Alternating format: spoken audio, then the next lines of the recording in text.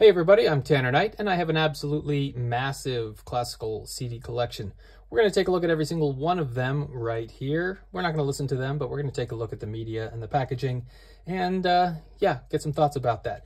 So our CD today is a Sony collection, and it has some French, Leçons du Classique. I believe this is a French release. I might have purchased this in Europe, actually. This is the Brahms Symphony number 2 and 3 on Sony Classical, conducted by George Szell. I believe the Cleveland Symphony Orchestra, although it doesn't say it on here. But I'll bet if we flip it over, yes, we do get the Cleveland Orchestra. And this is a 1999 CD release from Sony with performances from 65 and 67, respectively.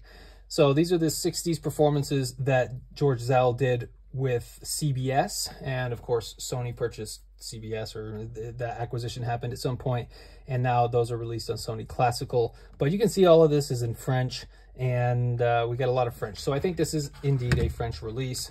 These weird cardboard ones only have a single page, so no fold out book or anything, but here's the CD. Here's what's behind the CD.